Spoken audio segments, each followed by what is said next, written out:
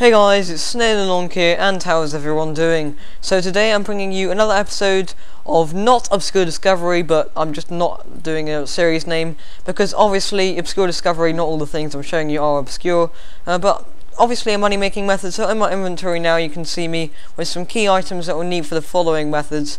I'm going to be showing you 4 key methods of collecting.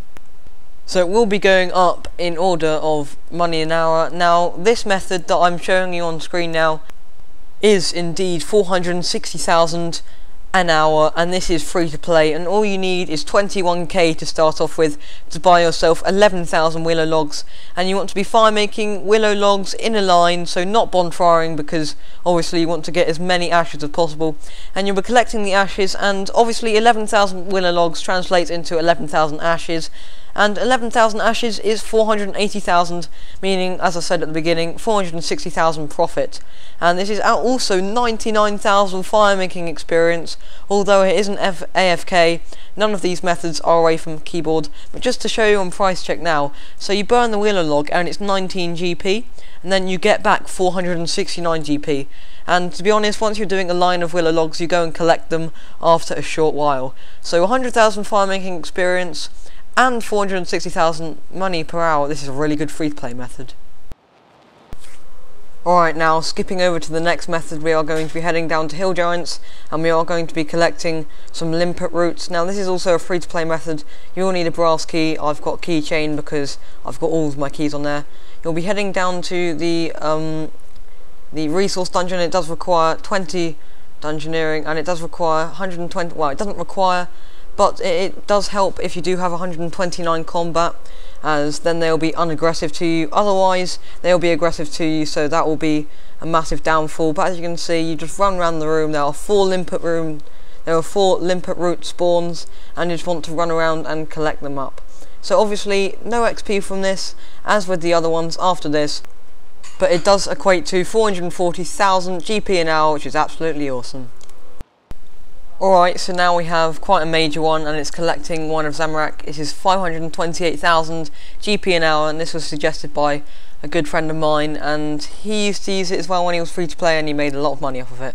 So I'm not using it, but you do need a staff of air and some lore runes. I decided to just bring air runes, which is a lot more, well, it's not very cost effective, but you basically just wait here north of Falador, and you wait for the one of Zamorak to spawn. Then you use telekinetic grab on it, and it, as I said earlier, it's 528,000 XP an hour, and you only gain 6,000 magic XP an hour, so it's really don't do it for the magic XP, but it is quite decent money for free to play. So this final one is over double profit from the last one. Although it is members, it is collecting blue dragon scales at 1.33 mil an hour.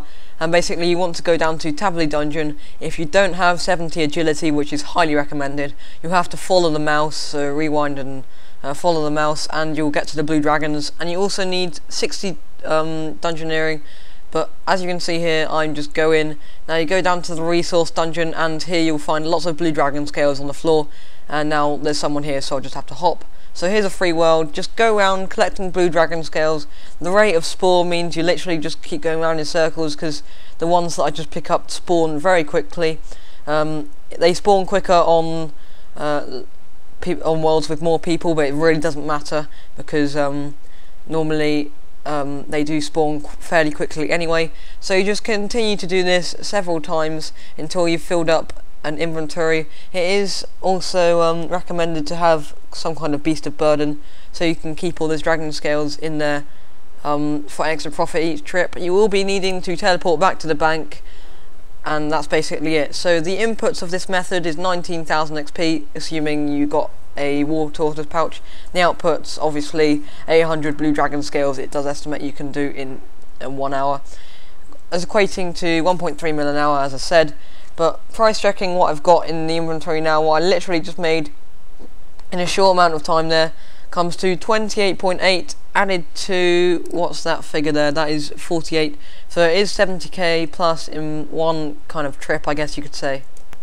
So I know quite a few of my in real life friends, and also some of my Runescape friends, have been suggesting that I do free to play methods, so I've decided to incorporate them in pay to play as well, as some of them were free to play.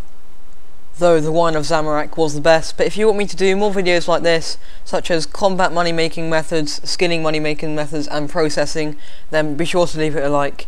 Join my mates friend chat, FatNooblet, join my clan Renown. My name is Snail Along, and I'll see you next time. Please comment below a series name, as I'm really not sure which one to do.